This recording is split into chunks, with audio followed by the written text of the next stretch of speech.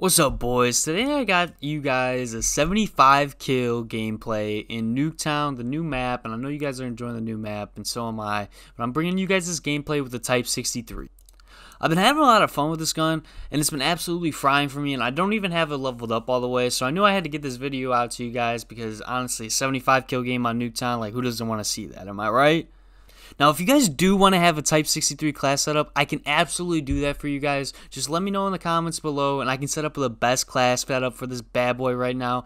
I also do want to see what you guys are using in the game, so let me know what you guys are using in the comments, and I'll be sure to try out what you guys are doing too. Now, we do have December 10th coming up, and we all know what that means. Season 1 for the Call of Duty Cold War, and I think that's really when it's going to determine whether this game's going to be really good or really bad. Warzone really saved the last Call of Duty from being a complete flop, and I'm really hoping Cold War doesn't mess it up with their version of it. The multiplayer does get a little stale here and there on the Cold War, so I am hopping back on Warzone every now and then, and I'm having a lot of fun still. Ever since I got introduced to Fortnite Battle Royales, I haven't really been able to get off of them. It's kind of my favorite thing to play now. I think this reset of Warzone is pretty huge for the Call of Duty community and the Call of Duty franchise. It's going to be a make or break. In my true opinion, if this flops, I think the only thing that's going to be playable on this Call of Duty is going to be zombies. You can only play multiplayer for so long before it becomes stale and there's nothing else to do in the game.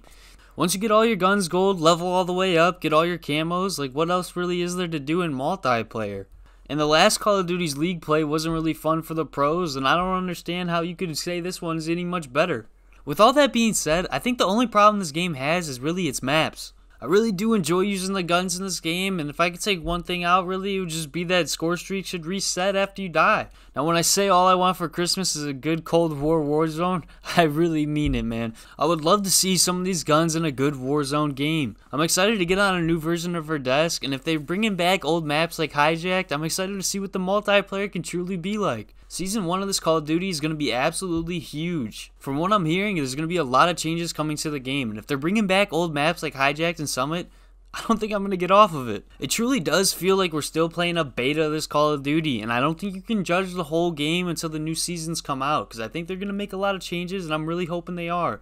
It does suck to say that I feel like we're playing a beta, but it leaves me with a lot of optimism for Season 1. As far as zombies goes, I think they did a really great job in this Call of Duty with the zombies. I think the exfil was a great idea to add into the game, and I've been having a lot of fun playing the map. I really do wish they would up the weapon XP you earn in the zombies, but other than that, I think they did a great job. I'm looking forward to the new map, and from what I've heard, there might be a remastering of Kino der Toten. Honestly, bringing back old maps and zombies is always going to be a W for the community and the franchise. I don't think any of my friends would complain about them bringing back their childhood zombie maps to replay in 2020. And if they are going to bring back old maps, I need a new 5 remastered with current day political candidates.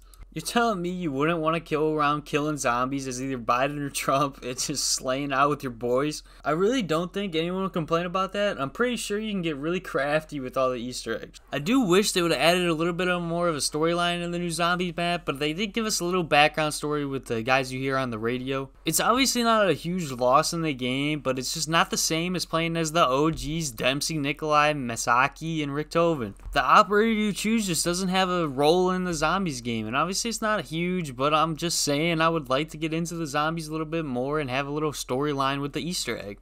With that being said, that's really all I have to say for this video. I hope you guys enjoyed it. I hope you guys like Cold War. Make sure you guys are subbed to the channel. If you liked the video, I would appreciate a like. I'm probably live on Twitch as we speak right now, so I'm going to leave that link in the description if you want to go follow on there. I'm live every single day.